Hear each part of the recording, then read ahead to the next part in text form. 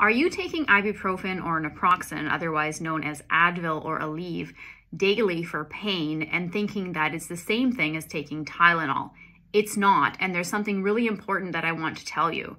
Hello, my name is Lindsay Dixon, and I'm a registered pharmacist in Canada, and I help people with their health online through evidence-based information that is sometimes not accessible to the public, and I try to make it accessible. So I want to alert you to something that I've seen many people doing. So this here is acetaminophen. This is otherwise known as Tylenol. And this helps with pain, and it's really good for things like joint pain, sometimes muscle pain, and different forms of chronic pain. Now, this can be hard on your liver, and the max dose for this is 4 grams a day. If you exceed 4 grams a day, you will be doing damage to your liver.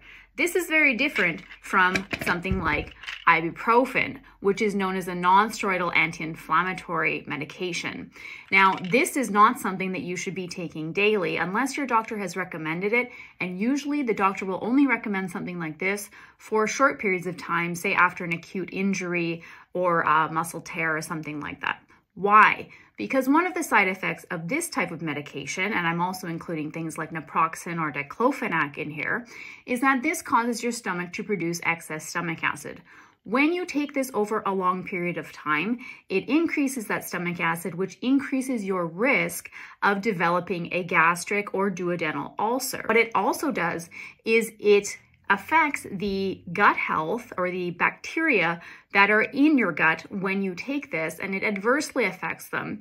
And so it's not something you want to be taking over a long period of time. I've seen people taking ibuprofen over long periods of time, and unfortunately it's available at big box stores in the 400 milligram strength, which is the extra strength capsule, which is really, really hard on your stomach. So if you're doing this daily and it's not under a physician's direction, you really should stop doing this and maybe try something like Tylenol, or ask your pharmacist what would be best for you, so you don't end up getting an ulcer and starting to get the symptoms of excess stomach acid production.